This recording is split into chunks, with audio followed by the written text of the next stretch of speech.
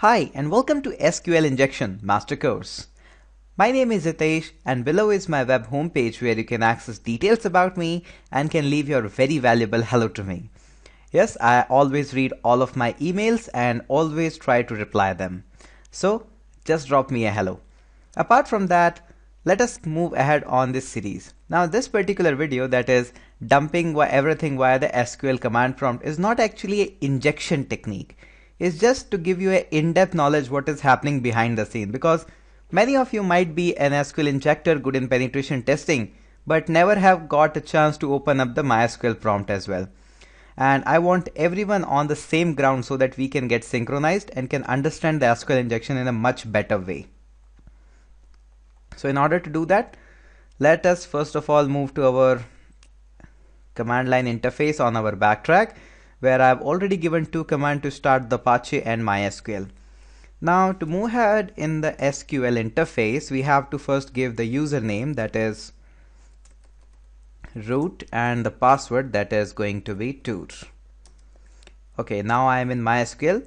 Now the very first command is to show databases. So I have three databases: information underscore schema, MySQL, and security. Let's use the security.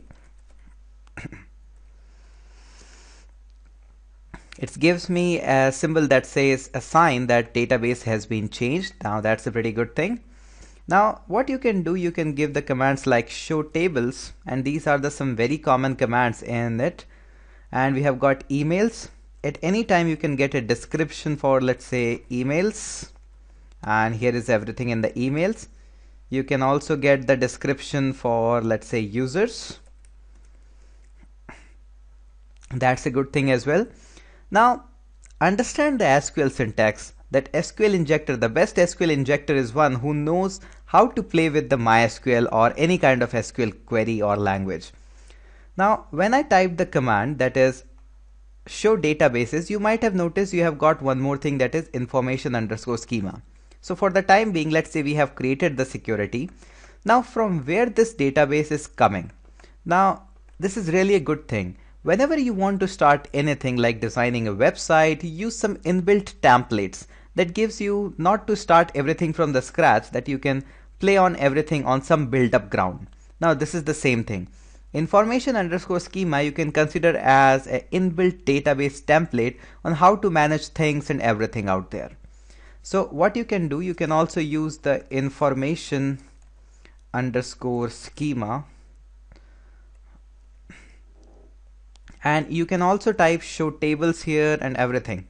So everything is mostly inbuilt out there in the information underscore schema, and it's a good news that most of the databases in the MySQL which are above version 5 point something have got inbuilt information underscore schema. Now what we can learn from this command line interface is how to actually dump the table and column. What we have done in the last video is we have tried to dump from the URL bar. Now how it is working at the backend, actually that's also really important.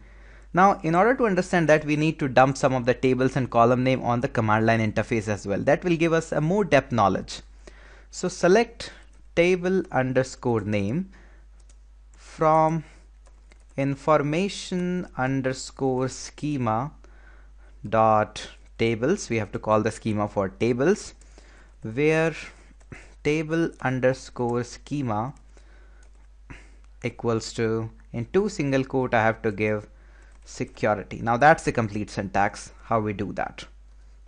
So we got emails, users, and everything. Now this is the very good and interesting thing, that this command was meant actually to work on the MySQL command prompt, and we were able to dump everything from the user interface, that is your browser, and that's the injection part.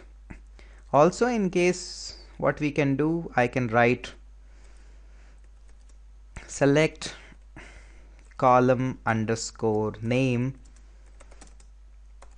from information underscore schema dot, is this time I have to call the schema for columns, where table underscore name equals, and in two single quote I have to give, let's say, users. So ID, username and password. Now you can dump out so many things, tables, values, columns and everything from the command line interface. My goal behind this video was to give you some crisp knowledge about the MySQL interface. But what I realized so far that I should have typed these commands in some notepad somewhere so that we could have saved some time. Instead of focusing on writing, we could have saved some time on focusing what the command is actually doing. Although this was pretty much clear, we are selecting a column name from the information underscore schema and we are calling the schema for columns. And in that we are particularly filtering our query by using the keyword where, and we are giving a table name that is users. And likewise the previous query was there.